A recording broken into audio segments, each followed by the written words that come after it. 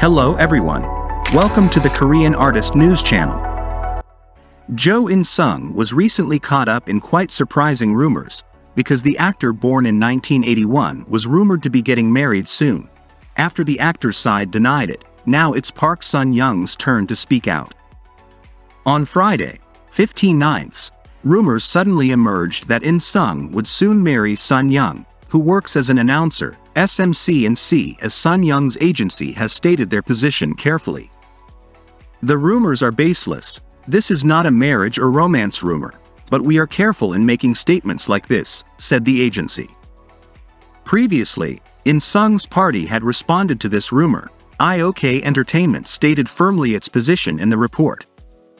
Not only are there dating rumors with broadcaster Park Sun-young, but the marriage rumors are completely untrue. These rumors are baseless, said the agency. The rumors about In-sung getting married soon were sparked by industry insiders in the article. Actor Jo In-sung and SBS broadcaster Park Sun-young will get married soon. Because the rumors were not true, both parties regretted having shocked the public.